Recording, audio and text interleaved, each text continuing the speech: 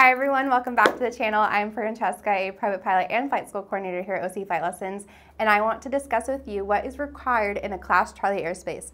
So we are currently in a Class Charlie airspace. It's our home airport, which is John Wayne. We are right here on the sectional. Now, typically Class Charlie airspaces have a 5 nautical mile ring on the bottom that goes up to 1,200 feet AGL. The next ring is 10 nautical miles, and it's from the top of that last ring to 4,000 feet AGL. This one's a bit different. We are a busier Class Charlie airspace, one of the busiest in the country, and we are surface to 4,400 in that first ring, and then the outer ring is kind of a mixture of everything. We have 3,500 to 5,400, 1,500 to 5,400, 35 to 44. You get it. Now, what are the requirements to be in a Class Charlie airspace?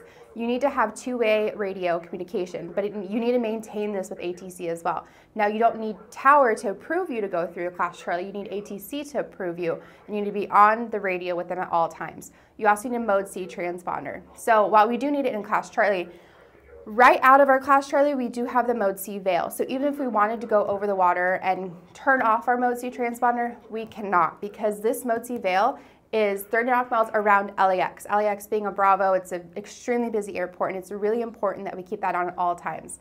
We also need to have ADS-B out on, and then within nautical miles at 2,500 feet AGL, your speed restriction is 200 knots. I hope this helped, and I can't wait to see you on tour soon. Thank you.